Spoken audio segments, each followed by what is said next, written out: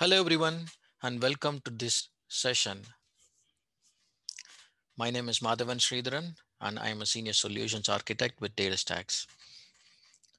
Today we are going to talk about how to hook up Stargate with the DataStax Enterprise backend. As we all know, DataStax recently made the general availability of Stargate on December 9th, which is natively available in DataStax Astra. In today's quick session, we are going to see how to leverage Stargate with a DataStax Enterprise 6.8 version. So for that, what do we need? There are a couple ways to get this done. One is using a Docker approach, or another one is to use a regular tarball install approach. In today's video, we are going to see how to get this done. So for that, we need a couple things. One is to get the Stargate DSC 6.8 image from the Docker Hub. And then another one is we also need a DSC server. The latest version on the DSC server is 6.8.7, as you can see as of today.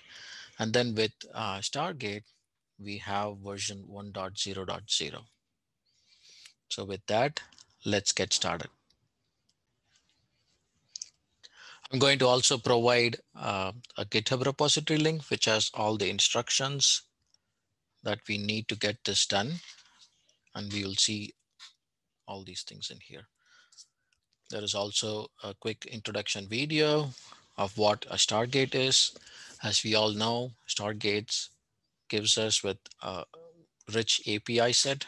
It has JSON, REST, GraphQL, and CQL API. Let's go right in. All we need is this Docker Compose YAML file, and then this little utility script to start our DSC. So let's see what do we have within that Docker Compose YAML. First off, I have taken the DSC server version 6.8.7, which is the latest one, and I'm calling the container name backend1. And I'm actually having two other backends, backend2 and backend3, with the same DSC 6.8.7 version. And what I also have here is the Stargate version that we saw there just a couple moments ago with the Stargate DSC version 1.0.0. Before getting started, we will need to have Docker installed on our machine, and then Docker is up and running. All we need to do here is to get the script started, which is going to start up a single backend for me here with DSC 6.8.7, and then also start up Stargate and then get them hooked up. So let's see what do we have in the script. As I said, it's starting up DSC 6.8.7. I'm only going to start one backend here in my local machine. But the Docker Compose YAML example file has like 3 backends if you want to leverage that. After this one is started up fine, okay, we are going to go start up Stargate, and I am sleeping here to provide enough time for Stargate to start up. And then we are also checking to make sure if it's fully up and running. And then I'm also creating a temporary auth token in here, which we will need anyway to interact with Stargate in executing all the APIs. So let's get started. Here is my DSC 6.8.7 backend, which is already started. And then the next step, it is also starting my Stargate container. And then it is sleeping for about 60 seconds to see everything is up and running. If you notice your Docker dashboard, you would now see the backend one that we just started.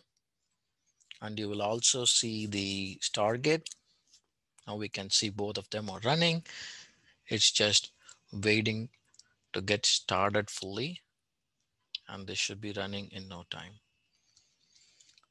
What we can also do while this is happening is we can actually inspect the logs for both our DSC backend as well as our Stargate using this helpful commands.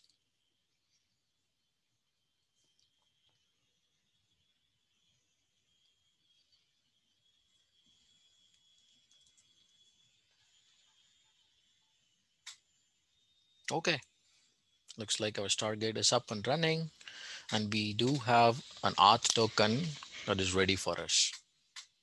So as I said, uh, we can inspect the SQL shell in here.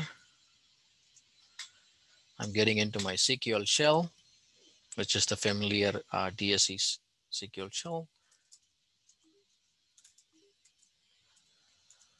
Here are my key spaces. You're good to go.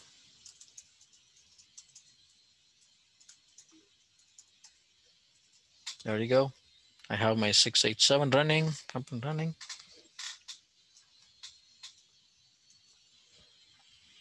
Let's see what we can do. This is the auth token that we'll be needing to execute all the other API related things with Stargate. Here I have my Postman. It could be your application, it could be your front-end application trying to execute commands or whatnot. Stargate gives us the ability to have all these API feature set, REST, document, GraphQL, SQL. I'm not going to go in detail for this session, but just to give a teaser of what is possible with that. Here I have an environment variable where I'm setting a couple variables and parameterizing it. And I'm going to substitute the auth token in here. Hopefully I copied that in full. Or what I can do in here is also execute the auth related REST API, which is going to get me another auth and then store it in my variable. So this is ending with A002 and this is matching here. If I want to go invoke a document API using the Postman, so here is my URIs and I'm using a post request in here. And in the header, I'm actually using the Cassandra token, which is getting the value from this variable that we just saw in our environment section. Then I'm also passing in a content type of application JSON. And here is the name of the namespace that I want to create. So let's go execute it. There you go. It just executed and then created me a namespace called devices. Let's check if we do have this. So we already have the describe key spaces and there you go. I now see the devices namespace, which in SQL term is a key space in here. It automatically created that for me. And then there are also other APIs that you can do in here, namely to check if the created namespace is available. I'm not passing in anything in here in the body. And I'm doing a get request. Yes, we do have the namespace available. So it came back with that one. And if I want to go ahead and then play with that by entering a document structure, as you can see, this is the sample document structure that I have. I'm doing a post request in here using the same devices namespace into a collection called inventory. So let's see what happens. I'm doing a post request. What it is doing for me the very first time is it is actually going in the background, creating me that inventory collection into the device's namespace. And then it also inserted my JSON. And then it came back to me with a unique ID, which is a document ID, which we'll need to retrieve or fetch the document from the database if you need to. So if we go back in here, again, do a describe in here, or better, let's use this. Devices, let describe tables, and there you go. I now have my inventory table created, all with the document API. So now if I want to retrieve that document back, I'm going to use that document ID if I want to fetch that particular document that I just inserted into the DSE 687 backend.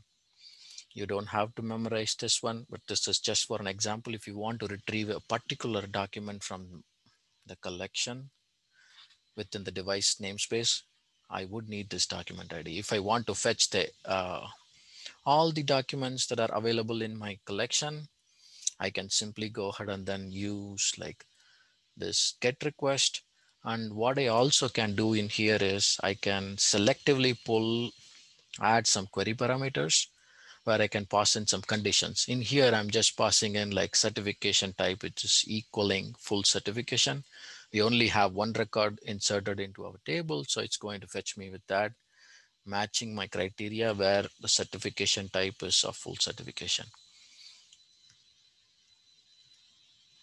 If I don't use anything at all in my query parameters and just uh, retrieve everything in my thing, inventory collection, it's going to get back to me. But I can have other queries and things like that. It's like go ahead and then get me all the documents matching the condition that I've given here. You can do where predicates. What we can also do is like, I don't want to retrieve all my fields, but only pull a selective set of information. You can pass in this field query parameters by giving the field name. So in this case, I only want the connectivity information and I don't want the other items. I can do so as well. So as you can see, I fetch the record from my namespace, devices, and then collections, the inventory collection, and then it's going to get me only the connectivity information as I have queried for. So we only have one record into that. So let's try to do a couple more records. Here is another JSON, which is having a different ID and couple different values. I got a different ID. I'm not going to copy that. I'm going to try and insert another JSON document in here with a different ID and couple different values. There you go. If I want to pull all my documents from that particular table, I can go ahead and, as I said, you can use the same get request and it's going to get me everything in here. So I can also do a pagination in here. If I restrict it to use just page one, page size of one, meaning only pull a single information for me, it's going to get back to me with a page state. It knows that my collection has more than one document stored in it, and then it is actually going to get back to me with the page state. So if I want to do pagination type activities, I can use the page state and then use the page state that we got back from our earlier request. Let me make sure if I do the proper URI encoding. And this time, if I fetch, as you can see, it fetched me at my next document with a different ID. And it also gave me another page state because we now have like 3 documents stored into the in our collections inventory. And then it gave me another page state. What I can do is I can use this page state information in my query for the next time and then fetch my other things. You can do all sort of things. I'm not going to go detail into that. I'm just going to show you like all these things. Like you can have where clauses and then you can pull in specific things. So for in here, I'm trying to pull all my documents which has certification type value of full certification. This is equals. And then I'm also adding an approximate cost in here, which is greater than 1. So it is satisfied 2 documents in my table and then it fetched. So these are a couple APIs that you can do. As I said, I'm not going to cover in detail, just to give you a teaser of what we can do with the Stargate and DSC backend. That's all. you are up and running with Docker. Now that we have seen how to get up and running with Stargate and DataStax Enterprise 6.8 backend, we'll now go ahead and then stop our containers. As you all know, these are resource intensive. There is yet another approach that one could follow to get and running with Stargate and a DSC 6.8 backend. We can do a tarball approach. For that, what we need to do is, since we have only one IP address in our local machine, if we want to start up another loopback address, our DataStax Stargate developers have given instructions on how to do so. All we need to do so is to configure an additional loopback for running our Stargate instance with it. That's all for today's session. I hope you all enjoyed it. See you all next time with yet another video. Until then, please feel free to reach out to us if you have any questions or for any of your other needs. Thank you all.